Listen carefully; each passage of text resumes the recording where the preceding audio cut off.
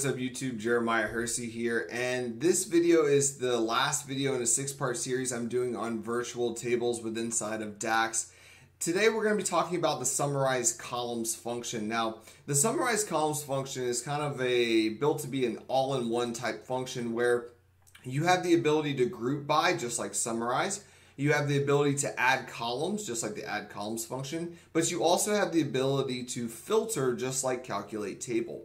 Now, the summarize columns function is designed to run queries. It is not recommended that you use it with inside of a measure, and I'll talk about that a little bit later. The reason for that, though, just a quick heads up, is that if filter context caused by context transition, it's not going to allow our table to filter. And so we'll talk about that a little bit, but just know that there is a lot with inside of this one function.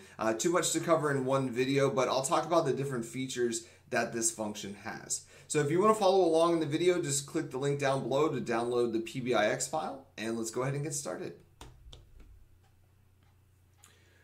So here I am inside the Power BI desktop, and once again we're talking about the summarize columns function. So we're going to go up here and we're going to create a new table.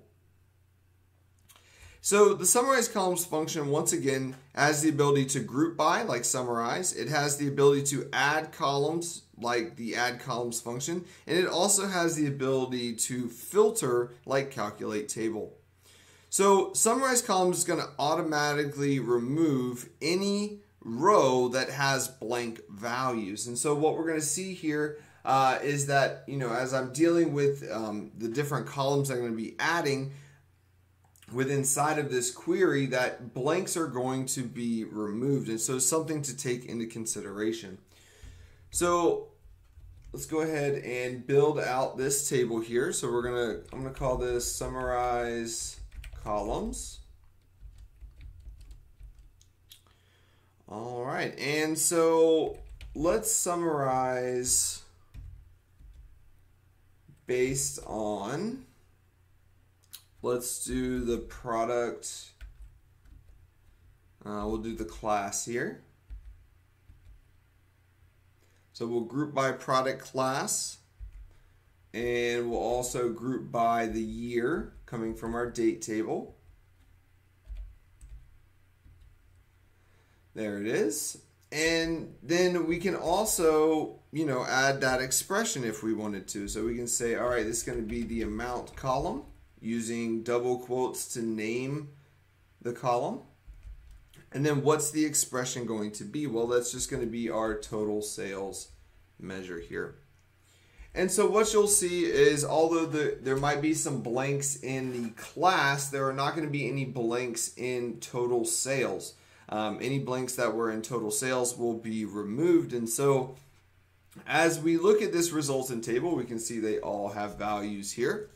But let's say that you do not want to, you want to return everything, even if there's blanks. Well, one thing we can do is add the ignore function with inside of this calculation. So if we add ignore, what ignore is going to do is it's going to allow us to bring back any blank values that are associated with the amount.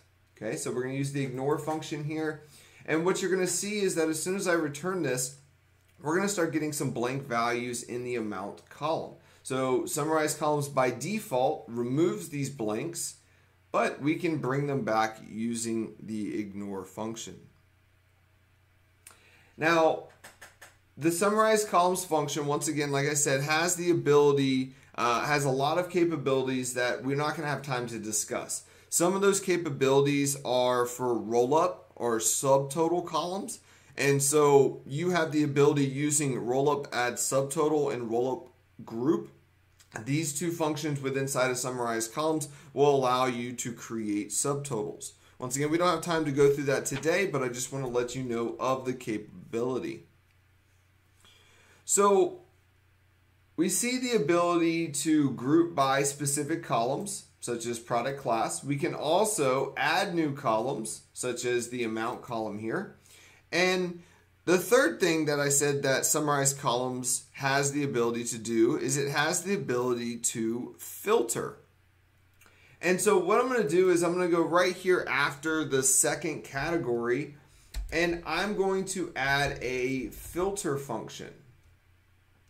And what I'm going to do is I'm going to filter down, let's do the customer table. I'm going to use the all function here to return all the values, ignoring any filters that might be applied here. We're going to go to the customer table. So filter all the customer table. What's the filter expression here? Let's do the marital status here.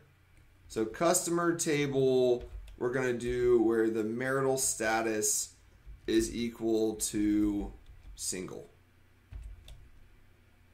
Okay, we're going to close up that filter function and put a comma. There we go. All right, so we'll go ahead and return this. So what you're going to see is that the values here are going to change because now the filter of marital status is now being applied.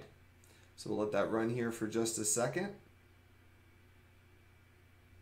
All right, so what I want you to do is I want you to keep your eye on this number right here. So the class is L for 2005 and the amount is $41,945. Now, as I change this filter from single to married, all right, watch the value change here. So we can see that the filter is being applied. And so we can now see that changing to 37,000. So it has the ability to group by specific columns. You can filter. You can also add new columns. But one thing to take into consideration is that while summarize columns is extremely powerful, it does come with a strong limitation. It cannot be called if the external filter context has performed context transition. Okay, so kind of get an idea. The context transition is where the row filter or the filter that's on the row transitions into the filter context of the table. That is context transition. If that occurs, summarized columns will not work. So if you're going to be using these functions inside of measures, it is recommended that you use the combination of add columns and summarize rather than summarize columns. If you're just running a query, summarize columns is going to work just perfectly for you. But if you're going to be using it in a measure, you have to make sure that context transition is not performed because it's going to cause your summarize columns function to not work properly. Thank you so much for joining me in this 6-part series on virtual tables. Look out for my other series coming up. I'm going to do a introduction to Power BI series, just talking about some basics, how to navigate around the different tools inside of the Power BI desktop and the Power Query editor. So look out for that. Thank you so much for joining me. Make sure you give me a thumbs up on this video and subscribe to my channel for more content. See you in the next one.